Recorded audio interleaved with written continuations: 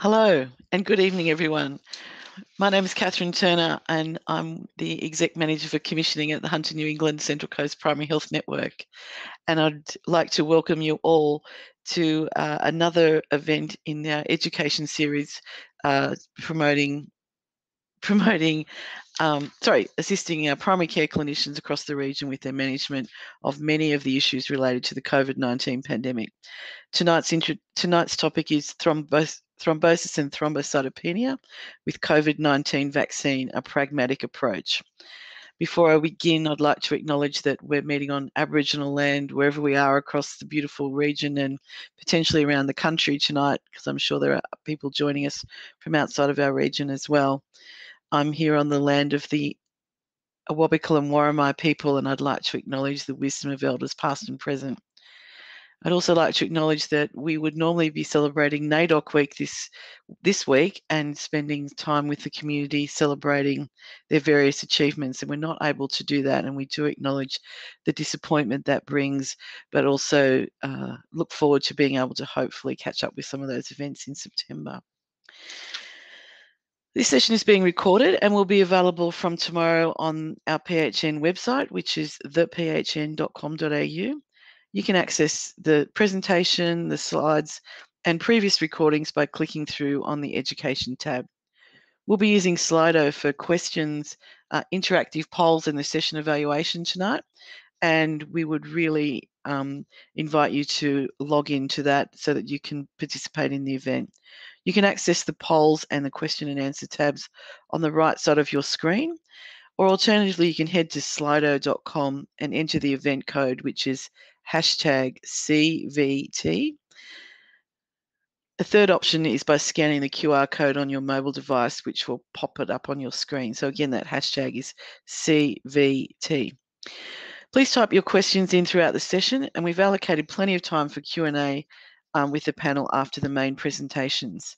Tonight, we're really pleased to welcome some of our colleagues to present on this very important topic. So our main presentation will be delivered by Associate Professor Anoop Enjeti, who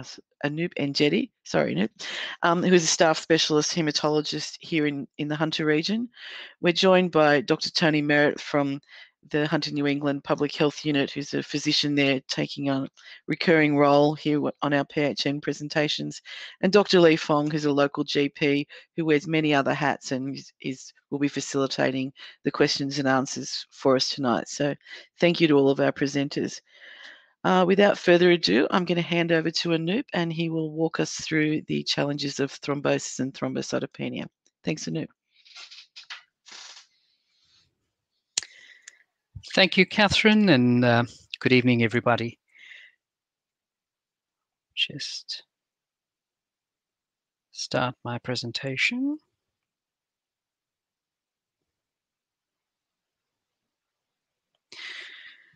So it's been a very challenging 3 months from the beginning of April, when we were faced with some of the complications of the COVID-19 vaccine. And I had a couple of close associations with this problem, given my role within the Thrombosis and Hemostasis Society, as well as the advisory group, which has closely worked with ATAGI to develop some management guidelines nationwide. So I'll share with you some of my experiences through this journey, and hopefully take you through a variety of scenarios that a lot of questions have arisen in the last few months. So the objectives for this meeting really are to get a perspective of what the serious complications are, is to understand how to approach the diagnosis, if there are strategies for early recognition, sort of sketch of management, because that often happens within the hospital rather than in primary care. And also some very valid questions on how to approach previous thrombosis, thrombocytopenia, and vaccination. And hopefully we can have a very productive Q&A session at the end. So the perspective in the Australian context is this is from a TGA, as of last week is that we have more than 7 million doses of vaccine administered. And there are a number of reports that the TGA and the AFI get to look at the complications and sift through the complications and the adverse events that are reported.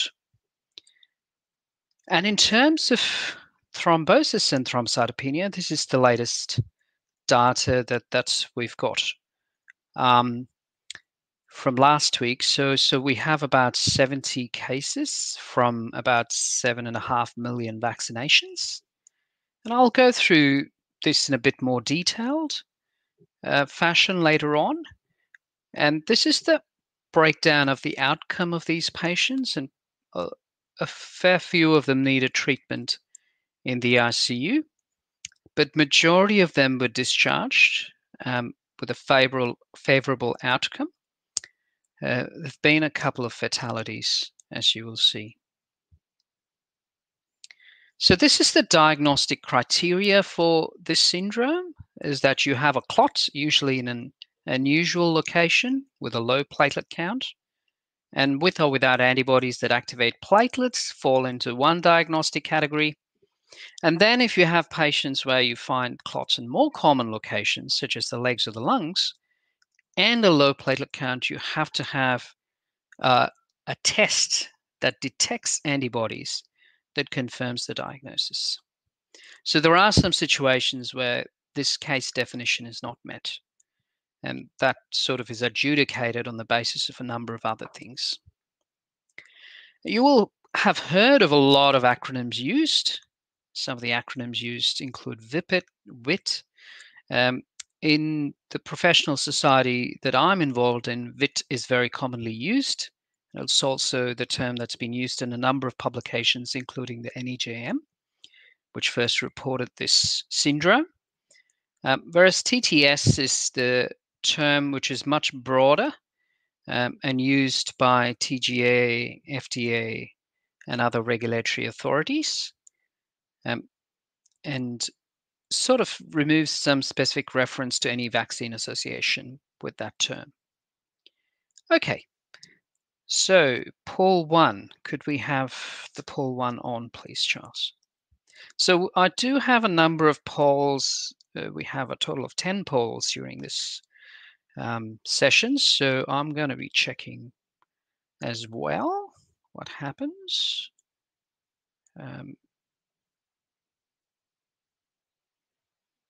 And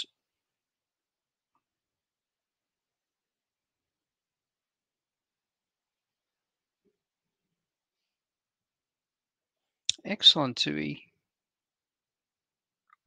want to stop the poll, please? Very good. I can see that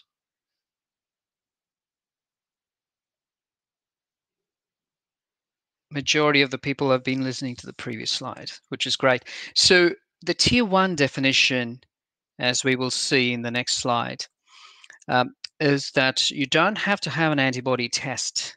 You just need to have thrombosis in an unusual site and thrombocytopenia to fulfill the case definition.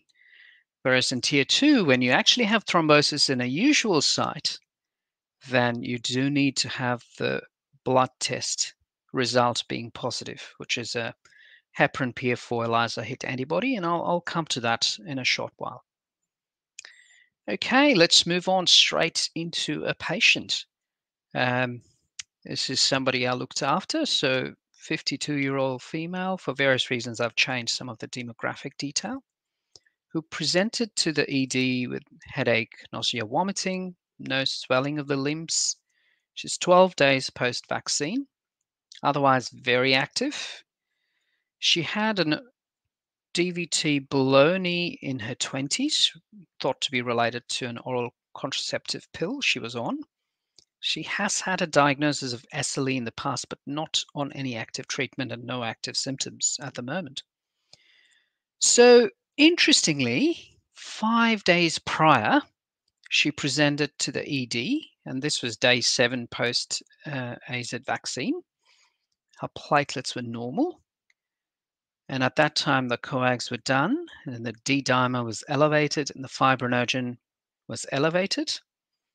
She had pain in her lower limb, and she had an ultrasound, which was actually normal.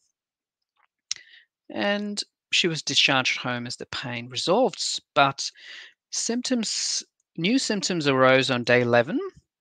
These symptoms worsened, and she presented on day 12 to ED again, first to a private setting and then subsequently to John Hunter. There was no focal neurology at that time, and there were no symptoms to suggest any other sites of pathology. And lo and behold, her platelets now are 24. She's got very low fibrinogen of 0.6, and the D-dimer is undetectable on our system. So very, very high. So we did a few other things like, lupus anticoagulant testing, which was all negative.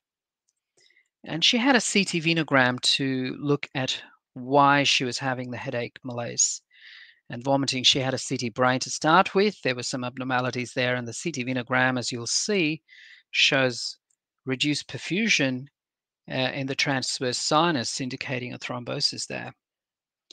So we initiated some treatment immediately. We gave her some cryoprecipitate due to low fibrinogen. She got intravenous immunoglobulin.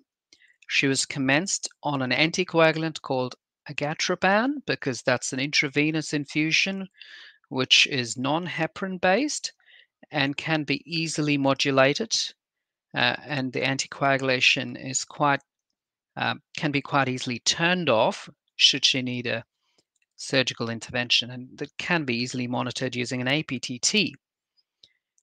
2 days into the admission, second day of admission, she developed new expressive dysphagia and ataxia. So this was her starting CT scan, and in 24 hours, she had developed a left temporal bleed. And this often happens in the setting of cerebral venous sinus thrombosis. She then underwent a clot retrieval procedure because one of the reasons why people have hemorrhage is because of increased venous sinus pressure, as the venous sinuses are not draining adequately. And this was some of her specialized testing that was sent off, which all gave evidence to the fact that she had some antibodies which were triggering off this sort of immune thrombocytopenia and thrombosis process. So further treatment after day 2 was interventional neurologist to retrieve the clot, like I mentioned, and she was then readmitted to ICU for ongoing agatroban infusion and titration. So platelets recovered to 164 within 4 days. The neurology stabilized, and over the next few days, she began to improve by leaps and bounds. So then we stopped the agatroban and switched to an oral anticoagulant, dabigatran. She was then discharged to stroke rehab, from where she's been subsequently been discharged home and doing really well. So just some principles of management of suspected TTS or WIT, whatever you would like to call it, is we do test for presence of antibodies, and this is available in selected reference labs only. And this helps us with confirming particularly the tier 2 cases. We often use non-heparin anticoagulants based on our understanding of a related medical problem called HITS, and I'll come to that shortly. And these include agatroban, bivalirudin, danaparoid, or fondaparinux, which we don't often use in the community or the outpatient setting, but are often used in the setting of a liver transplant surgery, a cardiac surgery in a patient with HITS, for example. We generally avoid platelet transfusions in spite of the fact that the platelets are very low, because they're often activated and promote thrombosis. And we try and suppress the immune system by using intravenous immunoglobulin. In some situations, we've used high-dose steroids as well. Okay. So I would like you all to vote on what the first tier lab tests should be in a suspected VIT patient.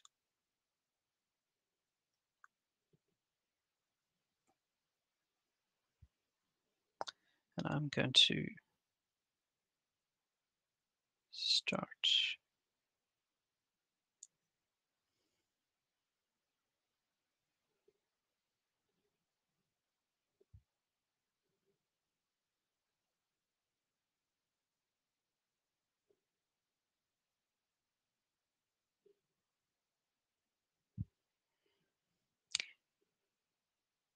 Okay, excellent. Lots of people getting it right. Fantastic. So the first tier tests for this particular diagnostic challenge is to just do platelet count, D-dimer, and fibrinogen. So obviously coags, but make sure you've ordered D-dimer and fibrinogen, because when you just order coags alone, these tests don't get done, as a matter of fact. And this is the sort of national guideline that we've developed from the THANS Professional Society, which is the Thrombosis and Hemostasis Society of Australia and New Zealand. And that's the first tier of investigations we recommend as well. And this is consistent with several other international guidance that is available. So essentially, this also fits in with all the published cases. So most of the cases have had platelet counts less than 150, a very high D-dimer, usually more than 5 times the upper limit of normal, and most cases at low fibrinogen.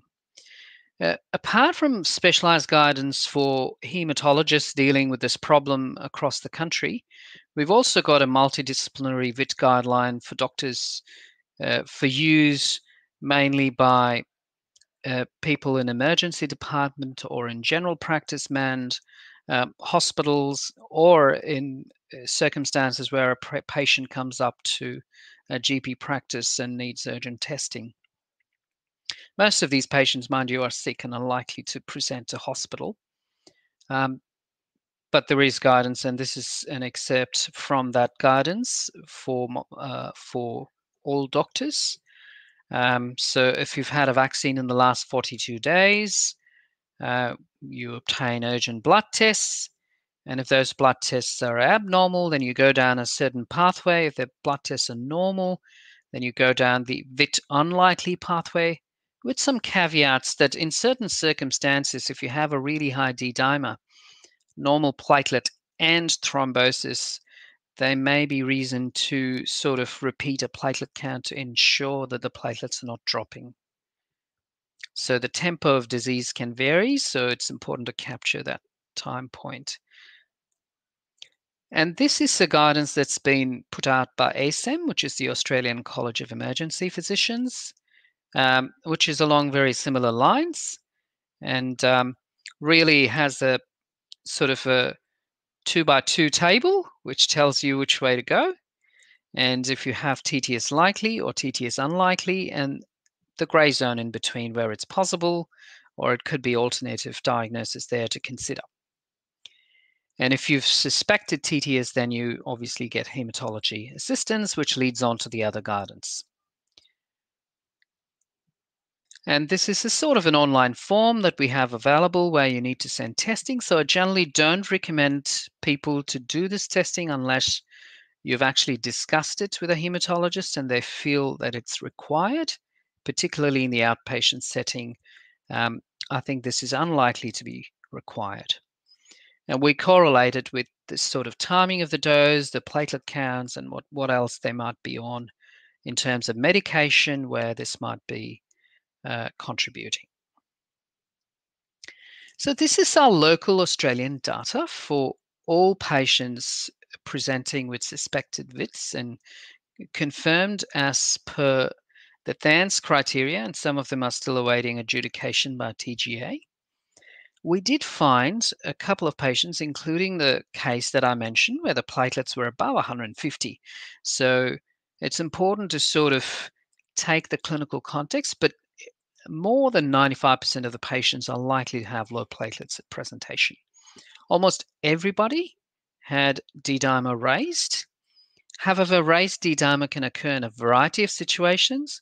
So just a raised D-dimer doesn't indicate much. It has to be a constellation of lab findings plus thrombosis plus, the timing being 4 to 42 days, and an unusual site of thrombosis is usually more likely than a usual site. So it's a combination of different things. As you can see, the age there for confirmed VIT is 60 years, but we did in Australia introduce very early the age limit for Pfizer vaccine, and that's the reason why that's showing up as a median of 60. And days post-vaccine, you can see it ranges from 3 to 4 days right up to 40 days, which is why the recommendation of 42 days. So when you have a situation like a tier 2, where you have a thrombosis in a usual site, there's a thrombocytopenia, raised D-dimer, and you're not sure, then that's where the consultative process starts. Obviously, they're already on an anticoagulant, and then you might have to do some specialized testing, which the hematologists will be very happy to help with. And that includes testing for what is called as anti-PF4 antibodies. And why this? Because there's only certain tests which can pick these anti-PF4 antibodies. And they have previously been described in a condition called HIT, or heparin-induced thrombosis and thrombocytopenia. But those tests do not, in general, detect these antibodies. So we really need some specialized testing on what is called an ELISA platform to be able to detect them. So just a little bit more. And before that, I think I have a couple of polls. So let's go with poll 3.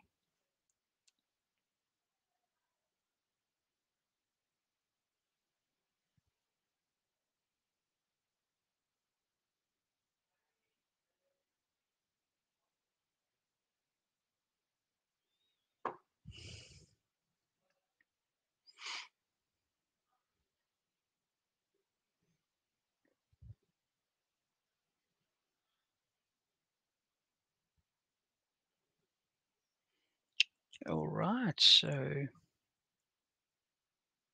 interesting poll results.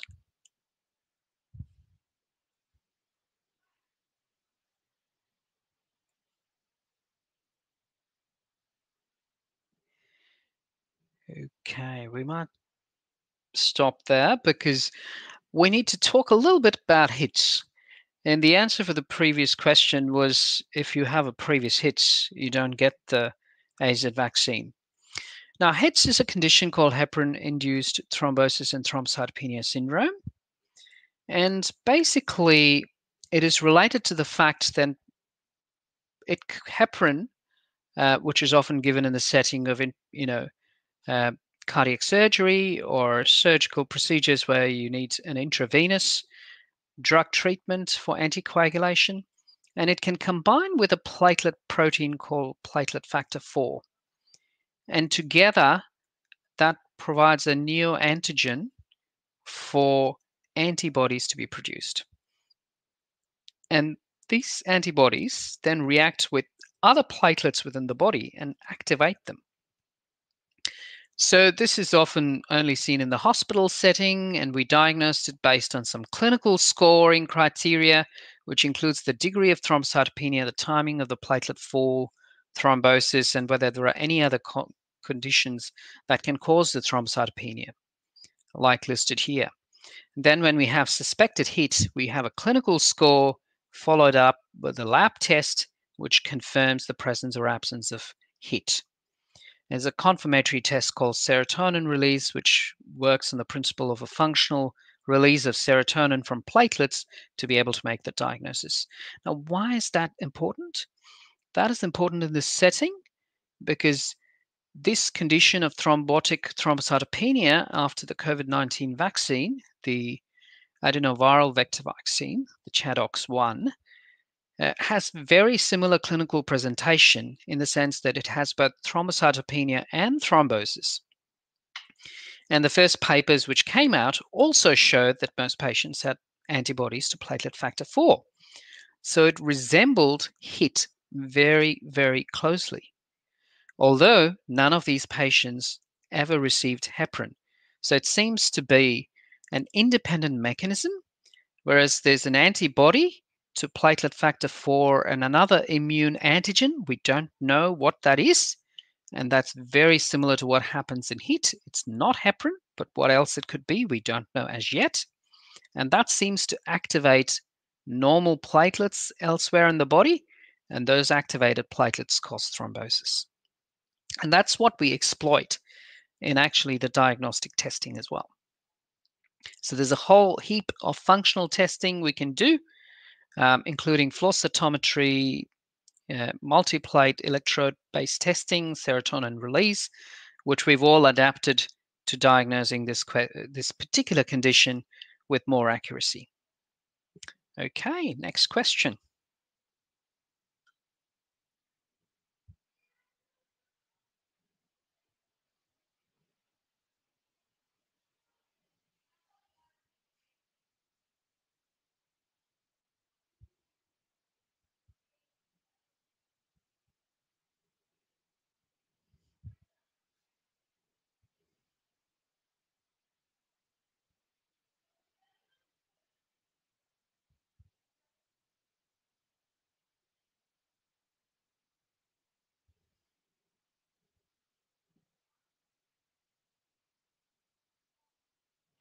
I think most people have got it right. So the current recommendation is if you have a past history of heparin-induced thrombocytopenia and or thrombosis, you get Pfizer as the recommended vaccine.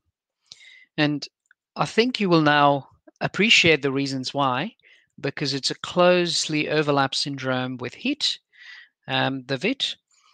We don't know as yet what causes the antibody production, but because of its close relationship and the way the condition behaves, we have assumed that similar mechanisms exist, and giving a vaccine that may trigger similar antibodies may be good reason to avoid the AZ vaccine in this situation. And a similar sort of principle applies for a patient with previous cerebral venous sinus thrombosis. That's a very rare thrombotic condition. We really don't understand what causes it. It often occurs in young females, and that is another reason why we've recommended Pfizer in that particular condition as well. And so there is a list of other conditions where we've described Pfizer to be the recommended vaccine.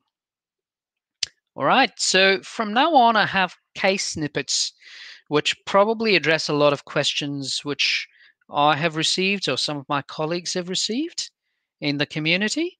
So we'll go through some of those scenarios, and there's some explanatory sort of slides accompanying them.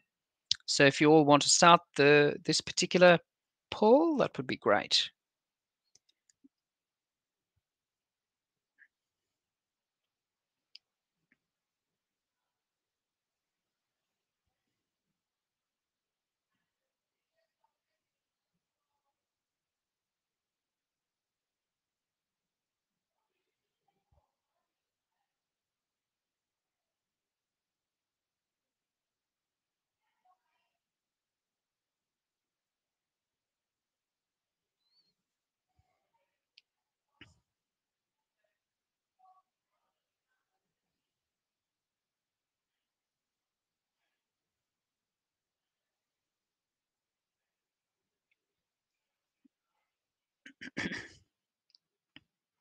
All right, we move on to the explanation, which is the risk of TTS is not likely to be increased if you've had previous history of clots in typical sites, so usual DVT or PE. Increased clotting risk, including a family history of clots that's not immune mediated, because the mechanism is typically thought to be immune mediated in TTS. And therefore, we've recommended that COVID vaccine can, the AstraZeneca vaccine can still be used in the age group beyond 60, even if you have those conditions, because we don't have evidence to say that these conditions will actually recur or there's an increased risk if you have the AZ vaccine. So to put some risks into perspective, our current risk for TTS, and I'll come to this a bit later, is about 4 to 6 in a million. The chance that somebody in the community has DVT or PE is about 2 per 1,000 per year. Cerebral venous thrombosis is 2 to 3 per 100,000. If you were a young person, a young woman on oral contraceptive, then it's 5 per 10,000. A DVT can be associated with pregnancy, and that's a very, very high risk, 1 to 2 per 1,000. And air travel is 1 per 5,000 flights. So compared with that, the risk of thrombosis and thrombocytopenia syndrome with COVID vaccines is very, very small.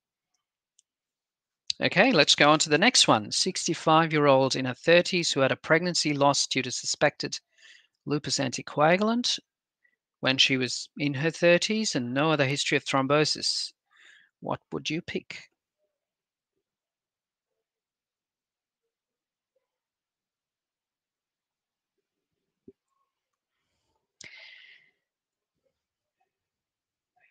This is a tough one.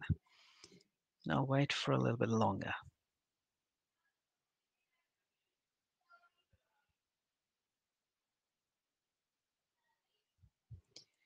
Because there are certain nuances as to what we would consider in this patient. And it is very closely linked to the next question. So I think we've got enough responses for the previous one. So could we move on to this poll, please?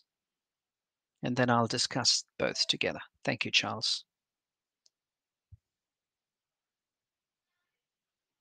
So this is a more complex patient that a lot of us might likely face in general practice. So somebody with multi-organ problems, 71-year-old with cirrhosis due to NASH, has a history of prostate cancer, had radiotherapy for that 2 years ago. So this is an actual patient that I consulted on hormone therapy, past history of cirrhosis, and had an associated portal vein thrombosis at that time. And the question is, what vaccine should we offer?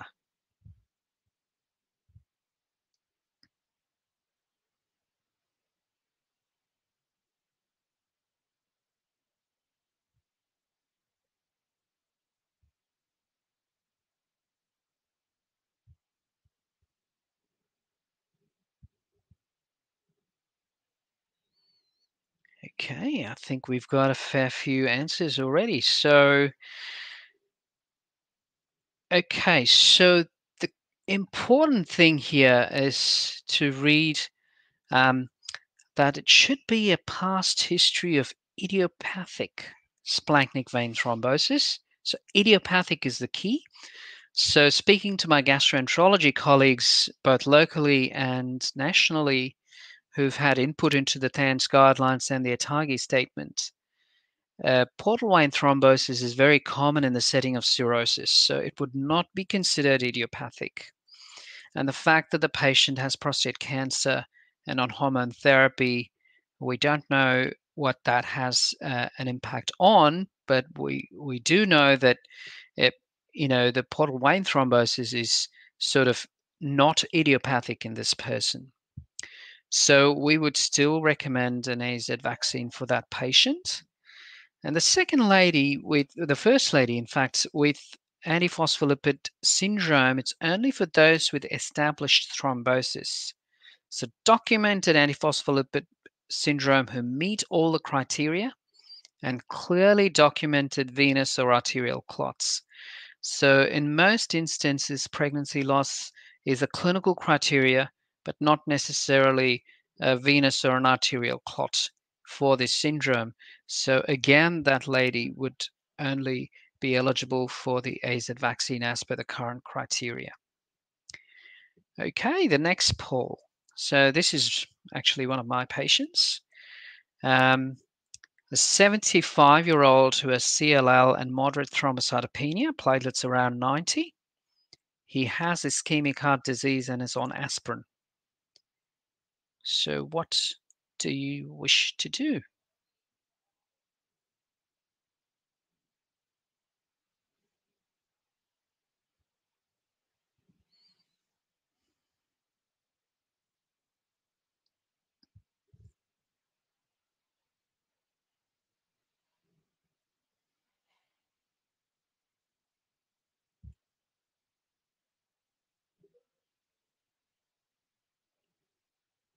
Okay, so I've got a fair few responses there, and they're all looking pretty much on the ball, which is great.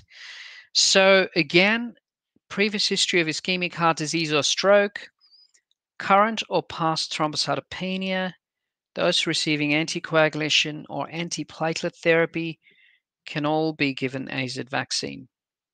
The important thing in this scenario is to monitor the platelet counts. And very interestingly, in this particular patient, the platelet counts remain fairly stable, did not change at all. Having said that, there is probably a small risk of thrombocytopenia with any vaccine. First described with measles vaccine way a long time ago, about 30 odd years ago. And the natural history of ITP is very variable. So there are probably a lot of patients in the community who've never had a blood test before, who run slightly low platelets or lowish platelets, and we don't know what the reasons are. And it is felt that with this vaccine, ITP may get worse.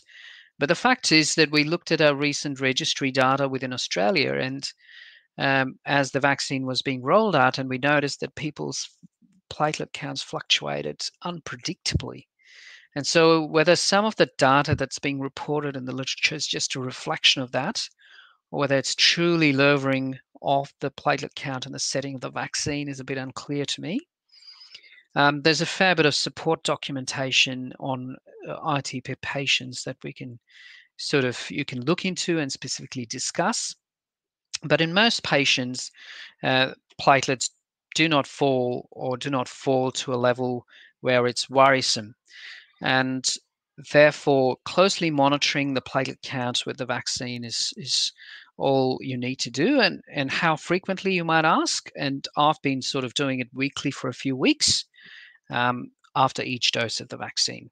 And if they've been stable, I've just been getting them to ring me back if they've got any problems.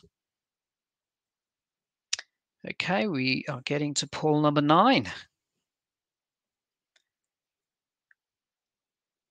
So a lady who's had a DVT after the first AZ vaccine, but did not meet criteria for WIT. So platelets were normal, D-dimer were only slightly raised, fibrinogen was normal. So what do we do?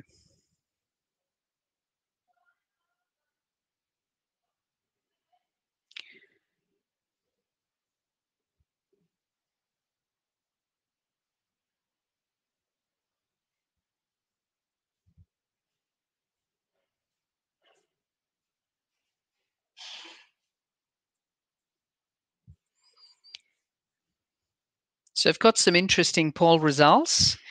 So I will go back to the recommendations again. So obviously there are some conditions where the Pfizer vaccine is preferred. And this last statement here, so other serious adverse events attributed to the first dose of COVID-19 vaccine, AstraZeneca. Now, although it is hard to link up a pulmonary embolus or a DVT to the vaccine itself in the absence of VIT, because it's occurred in that time frame, it falls into that gray zone. It's often very hard to convince this patient to have a second dose of the AZ vaccine. And given the current safety and immunogenicity data, and the fact that there could be variable sort of serious adverse events related to the vaccine, this particular statement was included to enable patients who had a DVT or a PE after their first dose of AstraZeneca to complete their vaccination and have Pfizer as their second dose. So you can request for Pfizer as a second dose if they have a DVT or PE after their first dose, even though it may not be proven to be related to the vaccine, but is temporally associated. So there's a time relationship. And so therefore it's attributed to the first dose. This is the last poll, and I'll spend a couple of more minutes on this one. So this is the toughest one. So a patient who wants a discussion on the risks and benefits of the vaccine, as he has a family history of clots. And this is just to find out how supported you all feel in having this sort of discussion, more than any sort of question that is related to a clinical scenario. So I'd be very, very interested in what you all feel.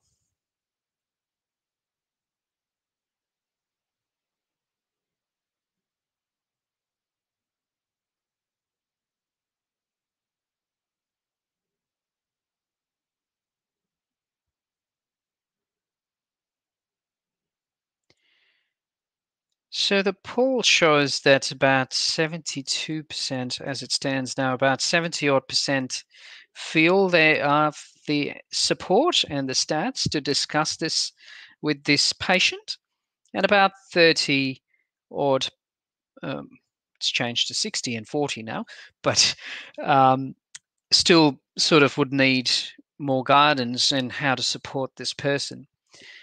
So I'll take you through a few slides. So all this information is available on the web, and I'll tell you where to find it. So the first scenario is when your infection rate is very similar to the first wave of COVID-19, so low risk situation. So as you can see, the red column on the left is potential harms related to blood clots, and on the blue column is the potential benefits. So it tells you the number of deaths prevented, the ICU admissions prevented, and the hospitalizations prevented. And clearly you can see, even in the low risk situation, as your age increases beyond 60, the risk shifts from blood clots, potential harm from blood clots, to potential benefit. So this is when there were only 29 infections for 100,000 people in a 16-week period. So over 4 months, there were very few infections, but you still prevented a lot of ICU admissions and deaths by vaccinating people. So if you actually weighed up in numbers, this is what it would look like. I'll move to the next slide, which is, so what happens if it's moderate risk? So something like what happened in Melbourne during the second wave of COVID. You can see that in the blue column, you prevent a huge number of infections and deaths, and with very few clots. And in fact, the number of clots don't change very much. And that's because the clots are very rare. Whereas when you have an active infection, the number of ICU admissions and the number of deaths due to COVID increase dramatically as the age increases.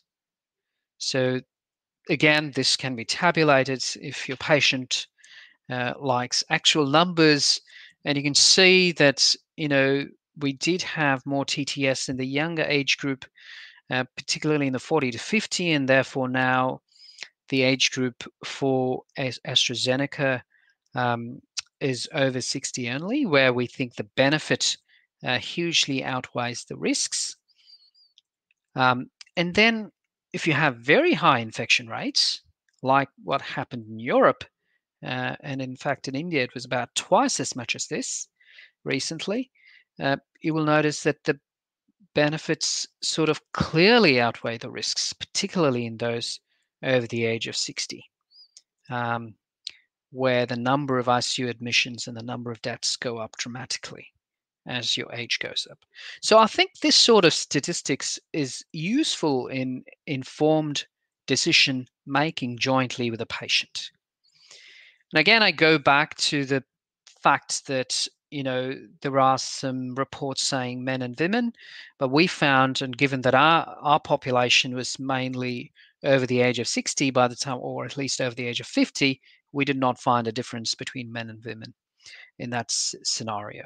So there's lots of resources, and this presentation will be up on the web. So there's TGA resources, there's health.gov resources, there's the health safety notice, which gives you a detail of what to do. There's the specialist immunization advice, which you can seek. There's a phone number you can ring or an email you can send, an after hours contact.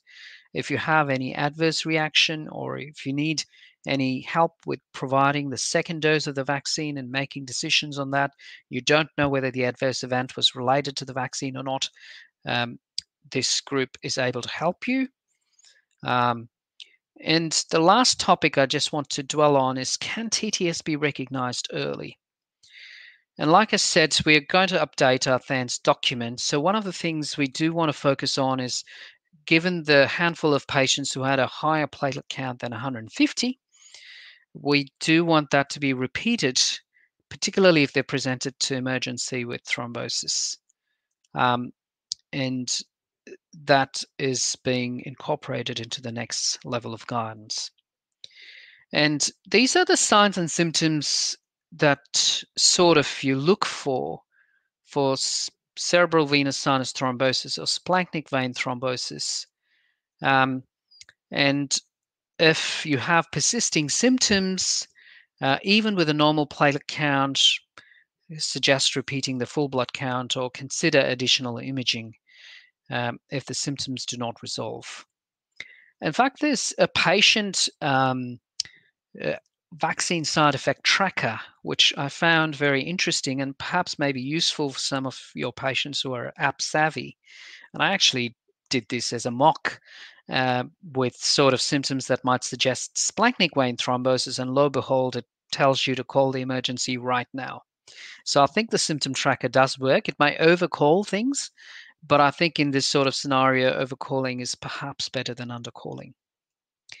So the aim as a professional society from THANS has been to make VIT a more manageable complication rather than a vaccine limiting one, whilst informing the local and national regulatory authorities on what is the best approach. And that's what we've tried to do. And as a local hematologist, we're also happy to provide advice in a structured way. Often it's hard to take phone calls on an ad hoc basis, but we can provide quite easily in a structured way if there's any specific sort of questions that can be, channeled into a telehealth clinic and so on and so forth. Happy to take questions and welcome my support team with Tony and Lee onto the panel so we can field some of the questions. Thank you. I'll stop sharing now. Just acknowledging all the different people who actually were part of this, including the advisory group, which my colleague Vivian Chen leads, the testing group, which Dr. Emmanuel Favellaro leads, and a lot of communication and collaboration we've had with Public Health, New South Wales Health, ATAGI, and TGA, as well as some international collaborators in the UK and Canada. Thank you very much. Thank you very much. Thanks, Anoop. That was fantastic. Very interesting, informative, and educational. So really appreciate that. I certainly learnt significant amounts of information from that, and a bit of recalibration going on in my own head there. There's quite a few questions, so we may go a little bit over time. If the people online can hang on, we'll try and get to all the questions. The first question I'll bring up, I think was answered, I think, during the course of the talk. It's the case of a 70-year-old lady with a history of lupus disorder under surveillance who had a PE 3 weeks after AstraZeneca. So the question is, can she have her second dose of AstraZeneca? From what you said, Anoop, it's sounding like this would fit under the serious adverse event. That's right, Lee. So obviously we don't have enough data to see if the background rate of VT is actually increased. What we do know that TTS does occur, and this may not have fit the criteria for TTS, but the fact that this person had a PE in that temporal association, yes, definitely would go for a Pfizer for the second dose. Okay, so is what you're saying, Anoop, is that there is the formal diagnosis of TTS, and then Yep. is there a little bit of there's a grey zone where we're making some allowance? There's a grey zone because what we don't know is if the background VTE rate has changed at all. And having a PE or an extensive DVT is a serious adverse event. And although we haven't clearly established causality in that situation, it would still be recorded as an adverse event for the purposes of TGA. And therefore, that would fit criteria as we've got it down now for a Okay, so Pfizer in as a fact, second dose. Tony, do you want to sorry, comment? Tony. Oh, look, I just wondered if I might jump in and just make a comment and invite further reaction from Anoop. Fantastic presentation, thank you. I guess my sense is there's a growing understanding about the kind of spectrum of illness. We've now got a better handle on that core TTS, nicely defined as per those documents. But Anoop, I just invite you perhaps to comment on what we think about the spectrum and whether there's a kind of growing understanding about the kind of range of conditions that might eventually come under the broader umbrella of this type of reactions. Yeah, thanks, Tony. That's a great question. You're absolutely right. As we now understand this disease, and just putting into perspective, the first time we had all heard about this was early April. So we've tried to gain a lot of momentum in understanding what this means and how to pick it and what is the pathophysiology. And so we don't really know what actually drives this as yet. There are some patients where they have had clots in unusual sites, they've had borderline platelets, and the testing's not conclusive. So that needs to be considered as well, but they do seem to have severe thrombosis. So for that reason, I think there is a spectrum, and there are some grey zone cases where we don't really know how best to classify them, apart from the fact that they have thrombocytopenia and thrombosis, but either have some other element missing, so they don't have a positive test, or they don't have the time frame right, or they may have only borderline platelets. Platelets may not have fallen, so that there are some grey areas there. And you're absolutely right, Tony. And that is one of the reasons we have that levy as well within the guidance to cover that sort of area where we don't understand exactly what might be happening in that given patient. Thanks for that, Anoop. Talking about grey zones, I might move on to the next question.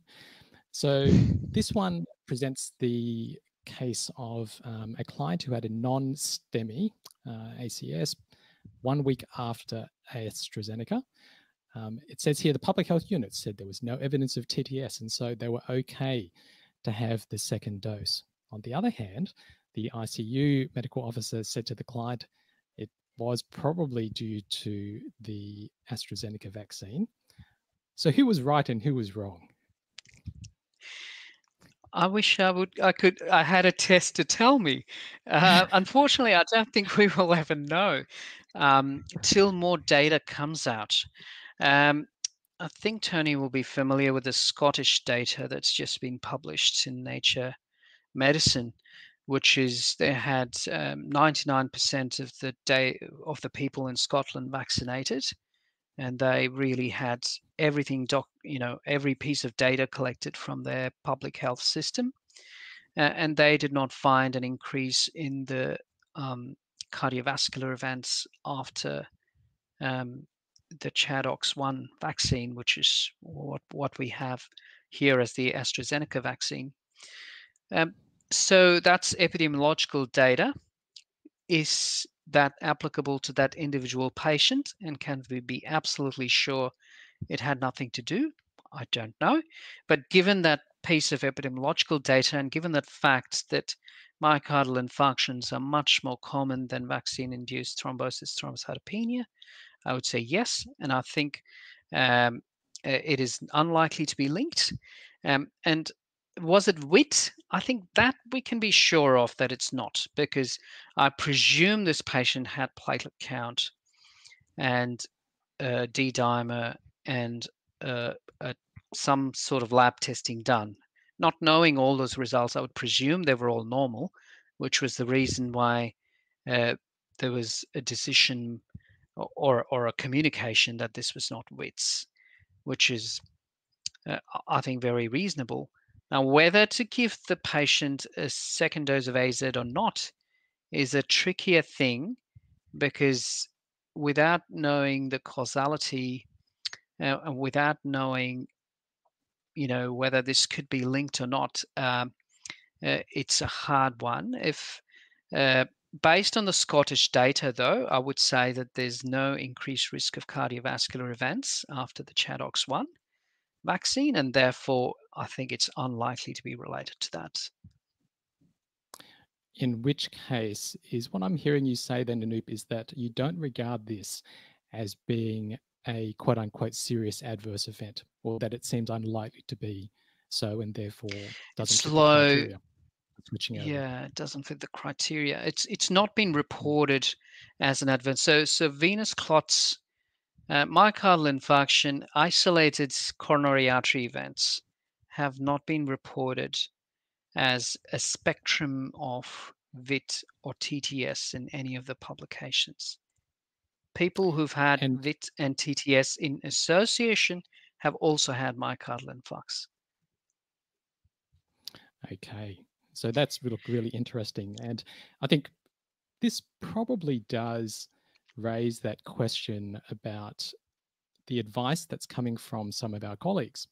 So in this particular case, from an ICU medical officer, and I've certainly come across one other patient who the cardiologist had strongly recommended to a patient with a history of ischemic heart disease that they should not have the AstraZeneca vaccine, and had directed the GP to please arrange a Pfizer vaccination for the patient. How would you respond to that sort of advice? Look, I think there's a lot of, obviously, people are worried about what might cause the TTS, and if there's any sort of previous medical history or other medical problems that might make you more prone. So the only thing we know that makes you more prone, or we think we know, that is more likely to increase your risk is age. So the younger the age, the more likely you are to have TTS, and more severe it is likely to be. So that is the only association we have so far. We certainly haven't seen any increase in patients with previous ischemic heart disease, previous VTE or DVTs. So there's nothing to suggest that people who have cardiac or vascular problems or have previous DVT or VTE are at increased risk for this syndrome. So based on what we discussed earlier, the pathophysiology of this is some sort of an immune trigger. And that doesn't seem to depend on pre-existing medical conditions. And why younger people have a more severe syndrome and why younger people have more severe thrombosis, we still don't know whether it's related to how their immune system responds or some other biological factor. We're trying to understand that, but we don't have answers for that. But that is the only thing that we know of that predicts your risk. And if you're 60 years or younger, it's more likely to have, to occur. If you're above 60 years, it's less likely to occur. That's really interesting information, Anoop. So does that mean, for example, having a past history of, say, HITS, having a past history of cerebral venous sinus thrombosis, having a past history of antiphospholipid syndrome with thrombosis, has it actually been proven that any of those things increase the risk of TTS post AstraZeneca? Very interesting question, Lee, and thank you for asking this. In fact, no. So there's no evidence published as yet that tells us that patients with previous CVST or HITS have an increased risk of this recurring with the vaccine.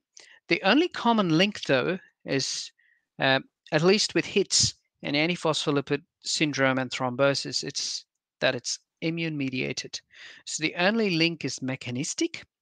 So there's an assumption there, and the assumption is that because it's immune mediated thrombosis, there may be a chance that VIT, being an immune mediated thrombosis, may occur at a higher frequency, but there's no published data to support that.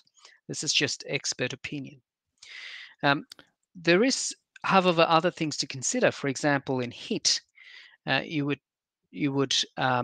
so the problem there might be diagnostic. So if a patient with pre-existing HIT also developed WIT, it may be very difficult to tease out what might have happened and what anticoagulant may be best to use. And so for those reasons, we felt it was important to not confuse the issue further, and therefore that group was recommended to have the Pfizer vaccine. Regarding CVST, it's a very rare syndrome, like 2 or 3 per 100,000 a year. So we still don't understand the biology of it and whether there's a component of immune-mediated thrombosis or not.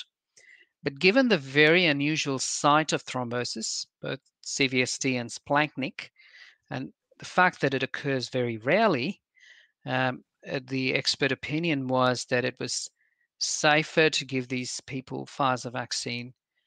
In the event that they developed TTS, it would be very hard to work out whether there was any relationship or whether they had any sort of predisposing factors to their previous CVST or not. So it was for those practical reasons that this guidance was developed. There's no published data as yet to say that these people are more prone, and in fact, anecdotal data suggests some people with previous HITs and some people with previous CVST have been given AZ vaccine, and nothing has happened.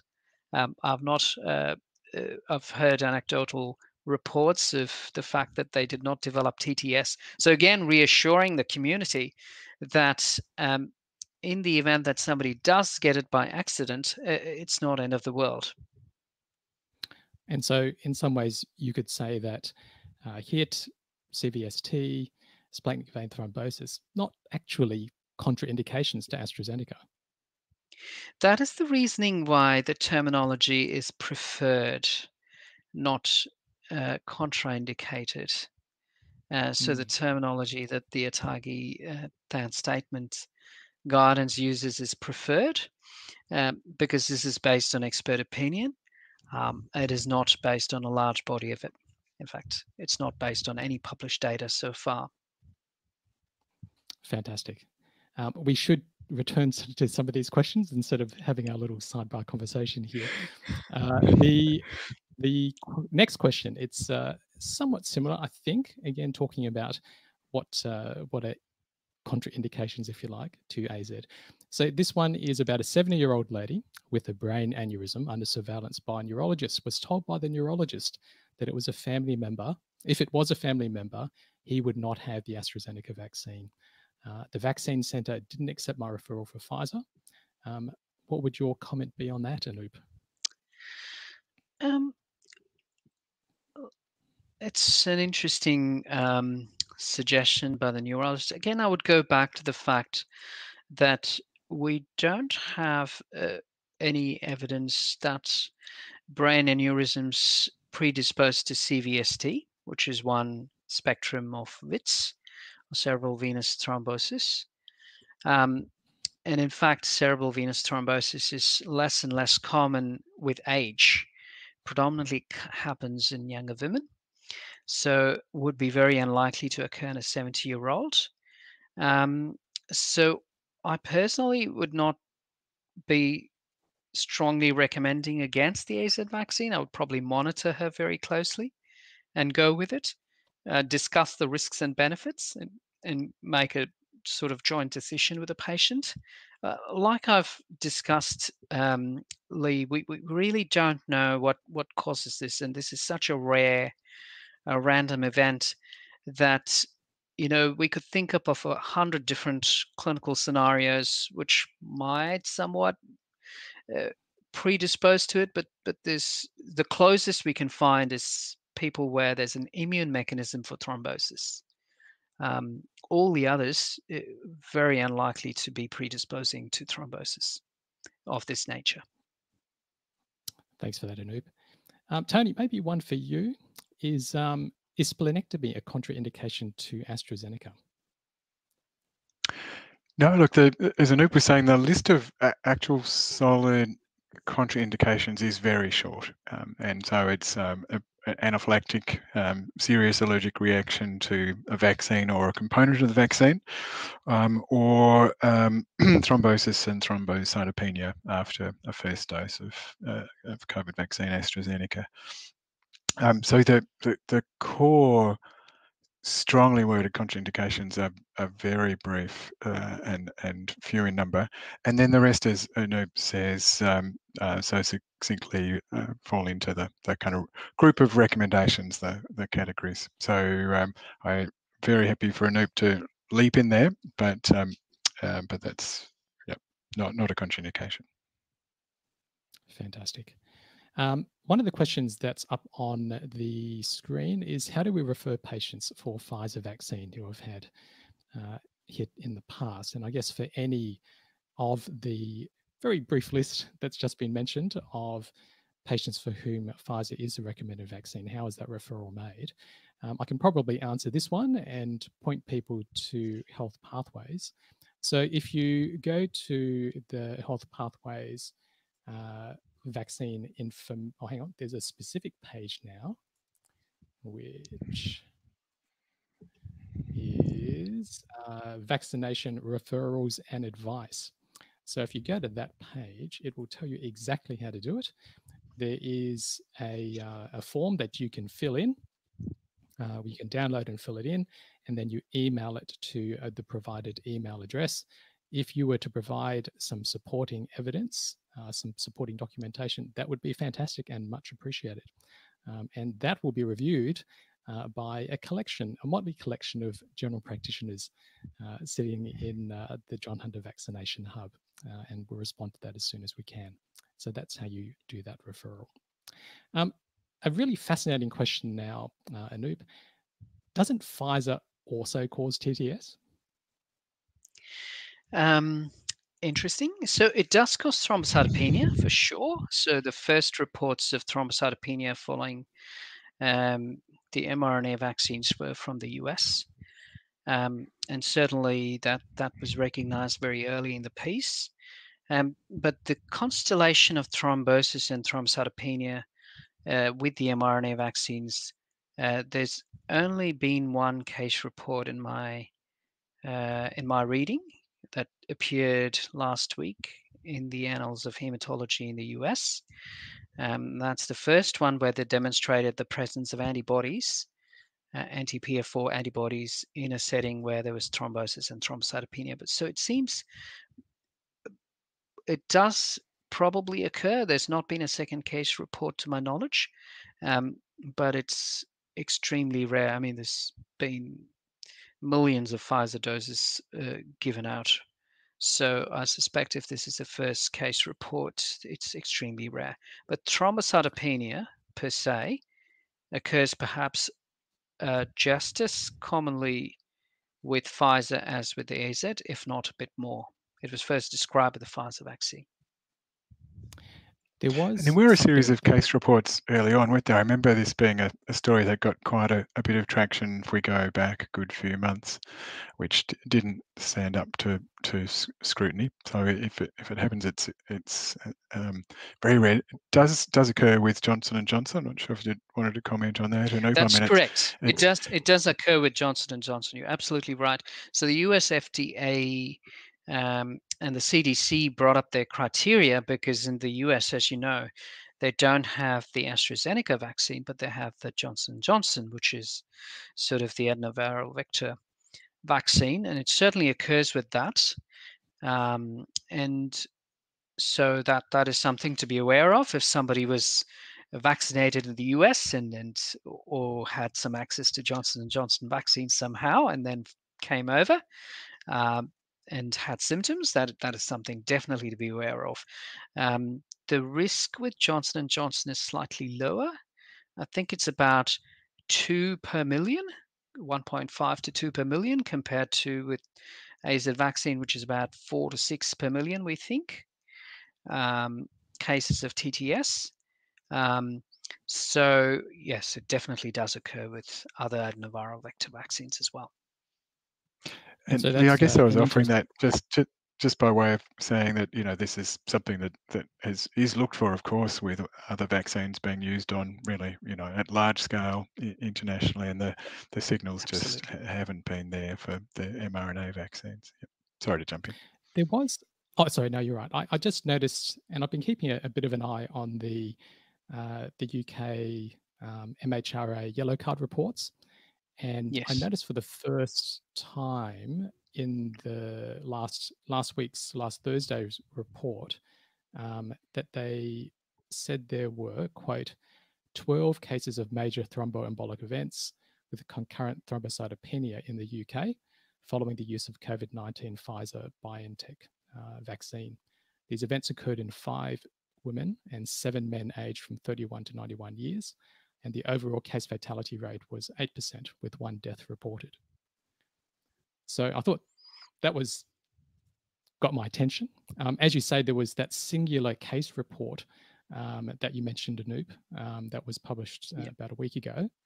But this seemed more than one. Certainly, this wasn't it's interesting.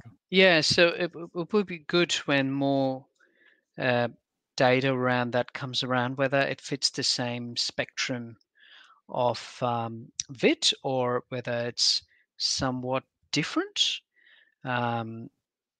It's hard to know. I mean, sometimes in severe thrombosis, you can get mild thrombocytopenia. So whether it was some sort of association like that, I'm not sure. So until there's more data around what these individual cases actually had in terms of detailed review with the full clinical picture of the degree of thrombocytopenia and the laboratory testing, I'll be very interested, like you, Lee, to know what all that showed. Yes. And look, it's interesting because I thought in the UK, they've given how many doses of Pfizer vaccine? Something like, I think it's 30 million-ish.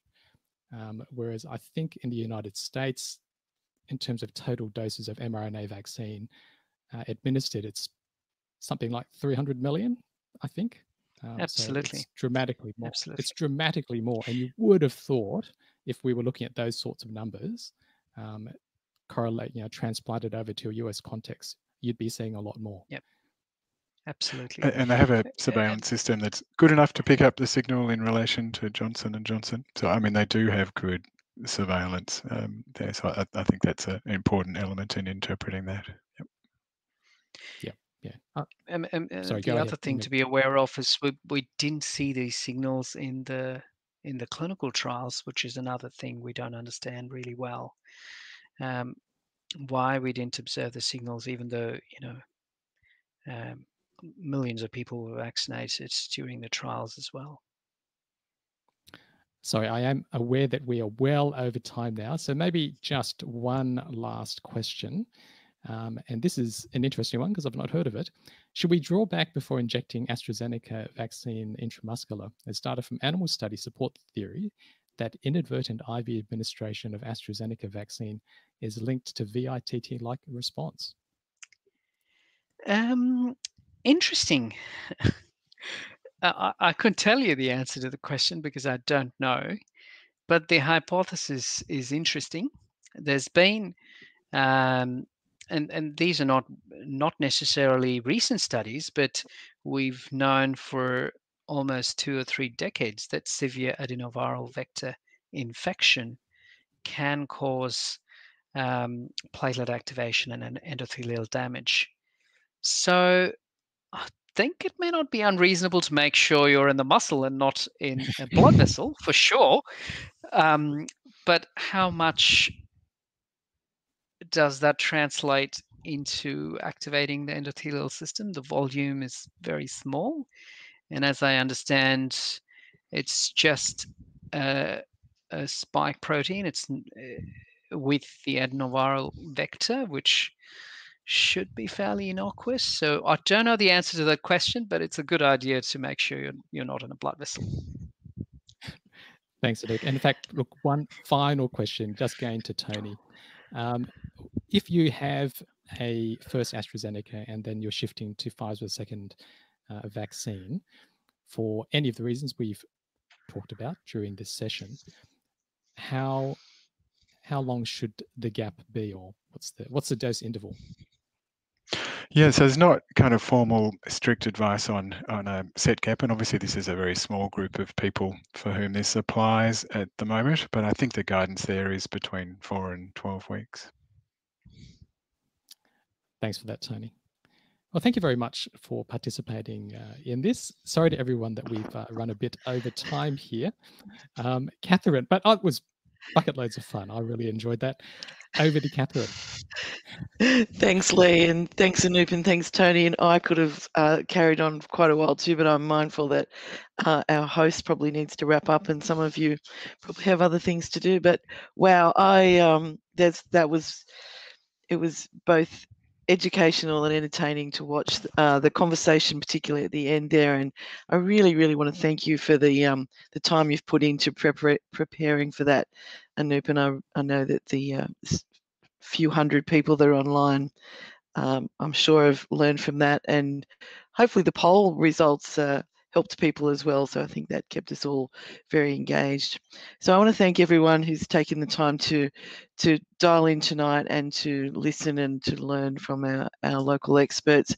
And while I'm at it, just to thank everyone for the work that you've been doing for the last 18 months. I don't think any of us thought we'd be still going through this 18 months later and having these very regular events with you all. But you know, we're all tired, but we're all still going. And so I really want to just thank everybody for everything that you're doing to keep the community safe here, and congratulate you all on your efforts so far. I would be remiss of me not to ask you to fill in the evaluation poll, which I think Charles will open if he hasn't already. These are really important to us. This is how we plan the next events, how we make sure that each of the events that we're running is of a quality standard, and I think we've done a really good job with that so far, or the education team has. So yeah, if there's anything else you think you'd like to know that we should be putting on for you, then please just let us know. So with all of that, I will very much thank our presenters. I know you've got lots of information, and you've had a very genuine offer to seek further advice from the haematologists, from the vaccine clinic, and from and hopefully all the information that you need, as Lee's helpfully provided, is on Health Pathways. Both the Hunter New England and the Central Coast site have the information that you need if you're online. So without further ado, I'm going to thank everybody and say good night, and we'll see you next time. Thanks.